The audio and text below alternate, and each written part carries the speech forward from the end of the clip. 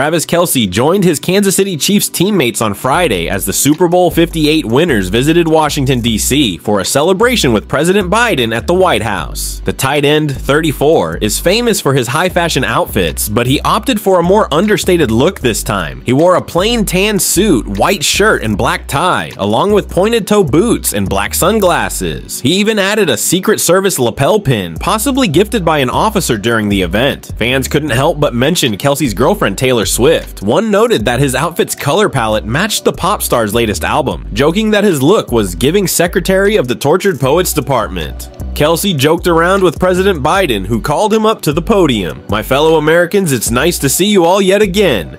He began, "I'm not going to lie, President Biden. They told me if I came up here, I'd get tossed, so I'm going to go back to my spot." This playful moment followed the team's 2023 visit, where Kelce grabbed the microphone from Biden unprompted. However, quarterback Patrick Mahomes quickly intervened, preventing Kelce from embarrassing himself. On his New Heights podcast, Kelce admitted, "Pat knew I was in over my head. Shout out to Pat for keeping me from embarrassing myself at that podium in front of the world." His brother Jason suggested Kelce start his next attempt with My Fellow Americans, which Kelce did this year.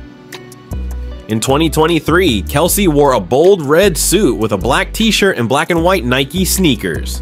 This year, he went for a more formal look. Known for his colorful style, Kelce's pregame outfits have often caught fans' attention.